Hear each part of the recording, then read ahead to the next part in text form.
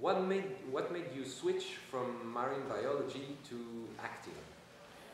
Uh, that wasn't a conscious decision. The decision was more or less made for me. I was at a situation where I'd run out of funding basically for school, and was looking for a means to potentially earn some more income. And the idea was to go back. And you know, good fortune struck. I was quite lucky early on with the audition for Pleasantville. And I was in my early 20s at that time, and I thought I'd make one movie and pay off my loans and go back and finish school, and it just hasn't stopped. So the passion for marine biology is still there, and you know, that's my first passion, so I still find other ways to fulfill that. And by the way, how much time do you manage to spend at the ocean? Oh, with diving and all that, quite a bit. I mean, depends on location a lot of the time. But fortunately enough, where I reside, I live here in California. I have you know, I have access, and I go diving and, you know, dive for lobsters, free dive a lot still, and spend a lot of time in and around the water. So whenever I can make the time, I do it. And can you see the sea where you live? Is this important to you? Oh yeah, I can see the sea. But the thing for me is, you know, as much as I appreciate the ocean, you know, earth sciences in general have always fascinated me. So the older I get, it's just specific as, say, to stuff that caters to the ocean. Like, for instance, I really like just the way everything really all comes together. So to me, I think it's more about the symbiotic relationships, and more, I think, just the earth science as a whole. Botany has really kind of taken a hold of me lately, and even birding, which sounds funny because I always thought when I was younger that was for old men. But I really enjoy it. And with that, a lot more photography, so photographing nature. I used to be a really big hunter, and what I found as I've gotten older is I enjoy taking photos of the wildlife more, because I can pull the trigger 100, 200, 300 times, and I can come back and see that animal the next day. So it's just kind of a realization that I've made really as of late, and the older I get, the more I appreciate that. So let's talk about your role association. Where have you been for your role campaign? Tell us more about your work within the organization. It must be so fulfilling for you. Yeah, with Row, things reach out worldwide. Things have moved along really well. I mean, its inception was last year. Last year alone, I think we had 3 or 4 outings. We had one this year. We had the tornado in Tuscaloosa in Alabama. But this year, for the most part, it's been relatively sleepy, which has been nice. But what's happened is there's been a bit of a groundswell.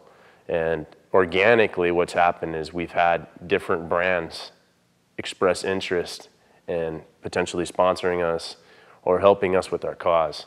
So the thing that's nice is we put something out there that we believed in, and others have jumped on. Davidoff, for instance, with their their donation, and since then, still they make chainsaws and a lot of power tools, and we use a lot of their equipment in extraction, especially in Tuscaloosa, cutting trees to remove debris and help people gain access to their home, and it's exciting.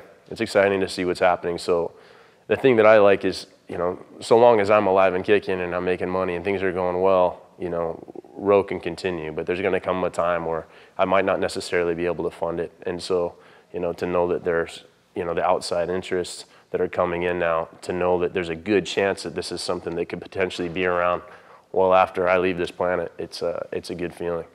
And the like-minded, I think the people that believe in it, because for me it was really just an idea. And as a single person, what's an idea? It doesn't really mean anything. What makes it live and breathe are the people that subscribe to the philosophy and the idea of it. And the people that are involved have just taken it to a completely different level. So I'm really fortunate. And the people that are involved are just really good people. And talking about the people that are involved, have you recruited any other fellow actors to support you in it? No, not anybody really within the entertainment industry, because it really requires field experience. As a first responder, whether you're EMT, paramedic, doctor, ER doctor, Very few of us, you know, myself included in the few, you know, on the early trips were really, I was really one of the only ones that didn't have any professional experience. And I realized that my skill set was limited, so I didn't like that feeling. As much as I picked up while we were there and in the field, I realized that there was more to learn. And that's a big part of it that really keeps me, I think, drawn, is like, you know, we're only here one time. And I love the arena. I love learning about first aid and, you know, anything pertaining to medicine. It's fascinating to me. So it's one thing I continue to work on and work towards and work forward with. And, you know, hopefully within not too much longer, I'll feel qualified, super qualified.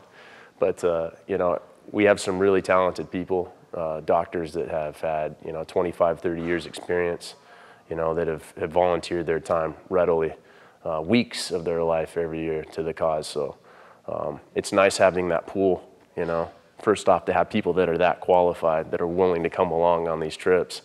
And then they're also willing to give you the time and the attention when they see your willingness to learn and your enthusiasm for it. They give you a lot more attention and are willing to really kind of walk you through things. So, you know, from EMT certification to potentially now I'm considering, you know, maybe even going to school to becoming a paramedic, which would be the next step for me. So we'll see. And now, can you describe for us a perfect weekend off work? Perfect weekend off work? Off work. Or of work? Off work. Of work? A perfect weekend of work. Off work. Okay. I think for me, be something outdoors. I mean, I don't know if it would be maybe it'd be a cool hike to like a removed waterfall with like a nice swimming hole. You know, a lot of scenery with a lot of nature and animals, or you know, maybe a diving weekend out at the islands. Someplace tropical would be nice. But definitely something having to do with the water and nature. Good friends. And as you spend so much time around water, do you use certain products to look after your skin?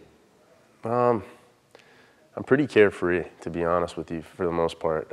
I'll go on binges where, you know, now that I'm getting a little bit older, you know, people tell me I need to wear lotion because so much exposure to the sunlight. But I've been told I have a little bit of Cherokee Indian in me, and so I like to think that maybe makes me a little more resilient.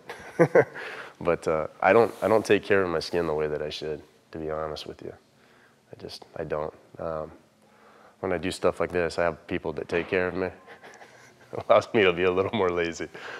But yeah, I'm pretty low maintenance. So I get up in the morning, I throw on my clothes, and I'm out the door usually within 10 minutes.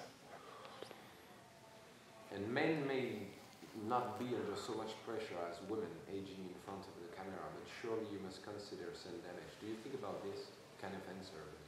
Yeah, I think more and more. But you know, there's also arguments now that a lot of people are saying that, you know, we don't get enough vitamin D. And the problem is, you know, people, for one, they spend too much time indoors. And then when people do spend time outdoors, they're putting on 50 sunblock and their body's not absorbing or creating the vitamin D that it needs to. So there's two philosophies there.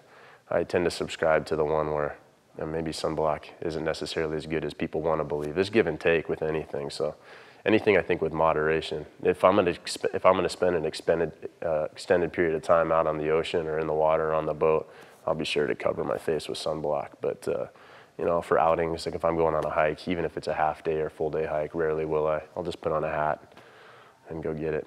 But you know, as I get older, I'm sure that, you know, I'll probably see more of the effects, and then I'll probably try to play catch up, reverse the process. Tell us some of your best places to visit in California.